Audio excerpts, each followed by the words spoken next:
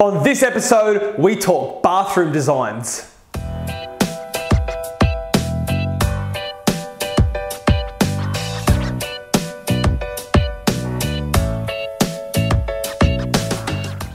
Alright guys, so last week I introduced you to Architecture by Simone and we talked about front facade features. So if you haven't watched that episode yet, there'll be a link around here somewhere. Head back over there where we cover all front facade features.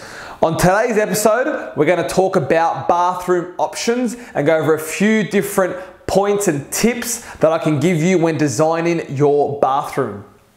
Okay, so the first bathroom we have here is designed for a larger home. So generally homes are all different sizes. So some places you'll have a lot more room to play with. So as you can see, it is one big open area here with a great double vanity used as a feature as well too. It's also open so you can walk around it. Walk around the vanity and then you have a linen cupboard right there. As you open the sliding door, you can see there's a nice big freestanding bath and an oversized shower. Another great feature is the separate toilet. So where possible, we always try and get separate toilets in if room and space actually allows it for us. Okay, coming over to the next one here. Now this one here is a little bit more smaller, designed for a little bit more smaller home than the last one we just looked at. You can also see the first thing I want to point out is the freestanding bath. Now that's the main feature of the bathroom. So we put it underneath the window by itself, and there'll be probably a niche there is also another good thing to have with your freestanding bath. So your bath, always try and want to put it running along the external wall where the window is. Great feature.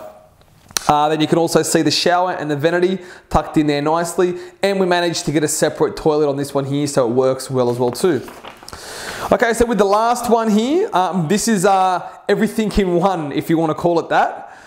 So once again, we still have the bath underneath the window, so it is the first thing that you see when you walk through. Then we have the shower, nice large shower, vanity up against the wall just there. And the main thing about this one is we couldn't have a separate toilet, but you can see it's hidden behind the door. So as you open up the bathroom, or if you leave the bathroom door open, the toilet is hidden and concealed. So it's another good thing if you're going to have to put the toilet in there, try and hide it from line of sight when you open the door. Alright guys, so there's all my tips and tricks for your bathroom area. Like I said guys, last week we did introduce Architecture by Simone Architecture by Simone. If you want to learn more about that and how we can work together and design your new home, then reach out to me, leave me a comment, I'll get back to you and we will, I'll explain a little bit more about that. Alright guys, if you know anyone who wants to know a little bit more about this, then tag them in the comments below. Otherwise, I'll see you next week for another episode of Simone Homes TV. Whoops, sorry guys, bye.